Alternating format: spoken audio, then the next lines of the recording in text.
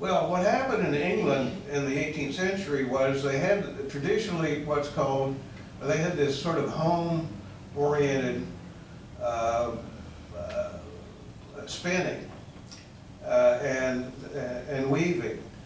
And it was literally, it was in cottages, and that's where our term cottage industry comes from.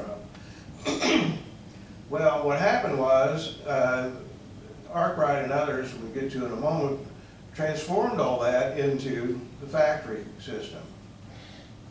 This is, excuse me, the town of Cromford in England, north of London, about an hour and a half train ride.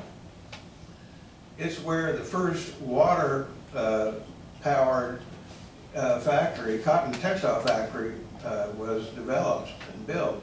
You can see the stream that feeds it is still there.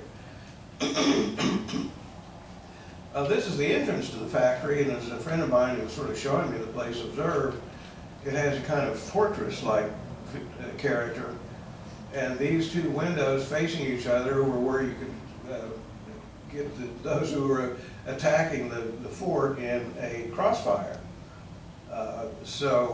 It was, and what happened was there were riots by the Luddites, as they call themselves, who were displaced workers from these looms and these little cottage industry places. When all this came in, they were no longer independent. They were totally dependent on the wages supplied by the owner. And they didn't object to the machinery so much as the fact that they were poorer than they were working for themselves. So to this day, the Luddites are sort of famous for opposing the slavery aspects of Industrial Revolution. Well, what happened was these tremendous factories grew up, and just a few images of these.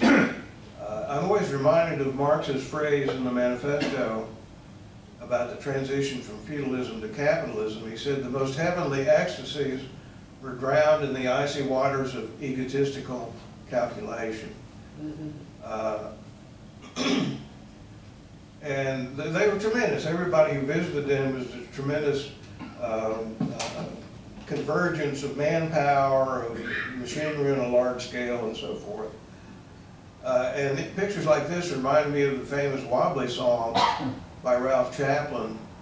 In the gloom of mighty cities, we are toiling on like chattel slaves of old, and our masters hope to keep us ever thus beneath their heels and to coin our very lifeblood into gold. So this, even though, you know, it had this kind of impressive aspect, it was also, it was child labor and so forth. Pollution was terrible. Here's child labor, and there are hundreds of photographs of children working in these places. And this, like I say, they were very impressive, the tremendous scale of these machines. But as I say, there was widespread poverty among those who worked in these places. The railroads came along, and that was part of the Industrial Revolution. This is actually in a photograph from Australia, so that this thing spread not only out of England to America and France and Germany and Australia and so on. Well, we talk about communication. How does that figure in? Well, the transatlantic cables were established, built, laid, let's say. First one in 1858 didn't work very well, but the second one in 1866 was better. You know, we have the steam-powered ocean transportation, and this is inside one of the ships where they're taking out the cable to be laid.